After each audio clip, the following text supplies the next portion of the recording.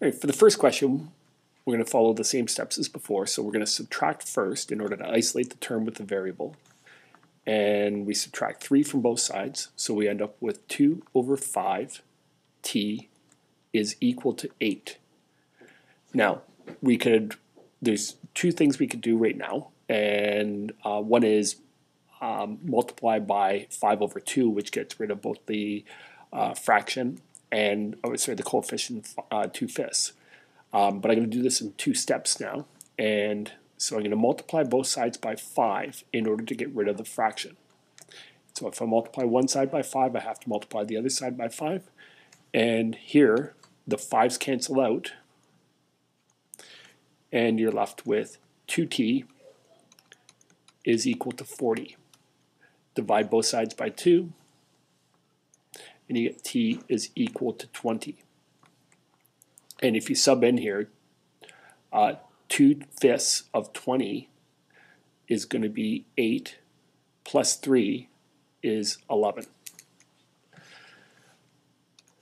Here, we subtract 4 from both sides of the equation. And we end up with n over 3 is equal to negative 10.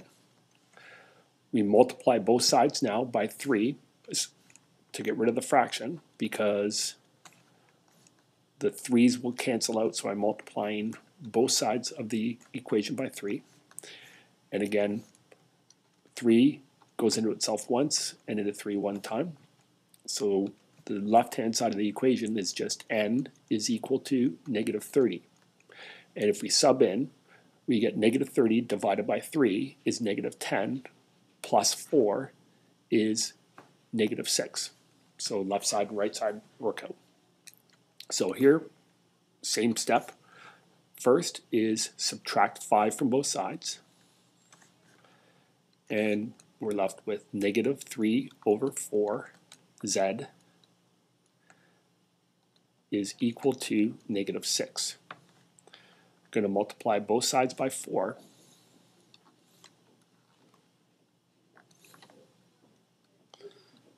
And when you do that, we end up with negative 3z is equal to negative 24.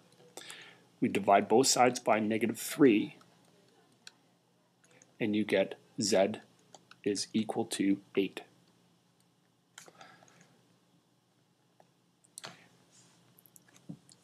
Now here, we could do a couple things first. We could expand using the distributive property, or we could divide both sides by 1.2. I'm going to divide both sides by 1.2 because I think it's easier. And when we do this, we end up with 2x, because the 1.2's cancel out, minus 3 is equal to, well, 12 goes into 72 6 times, so 1.2 goes into 7.2 6 times as well. We add 3 to both sides,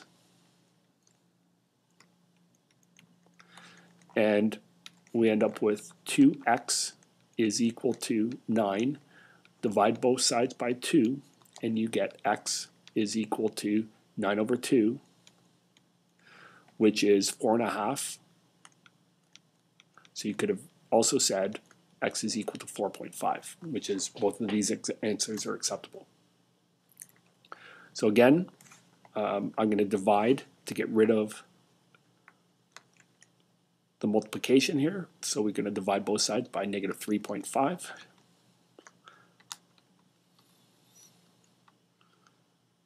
And we're left with then the negative 3.5's cancel out, so we're left with 1 plus 3r is equal to negative 2. We subtract subtract 1 from both sides, and we're left with 3r is equal to negative 3. Divide both sides by 3, and r is equal to negative 1.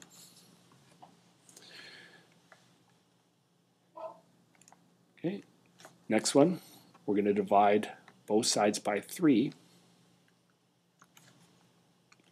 and that gets rid of the coefficient of 3 in front of the bracket, and so we're left with 5.6 plus x over 3 is equal to 0. And so now I'm going to subtract 5.6 from both sides.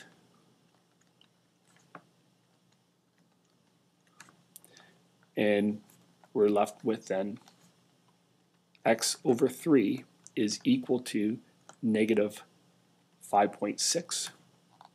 Multiply both sides by 3 in order to get rid of the, this is x divided by 3, so we multiply by 3. Do the same thing to the other side. And we're left with x is equal to negative 16.8 because negative 5 times 3 is negative 15, and negative 0.6 times 3 is negative 1.8. So when you add 15 and negative 15 and negative 1.8, you end up with negative 16.8.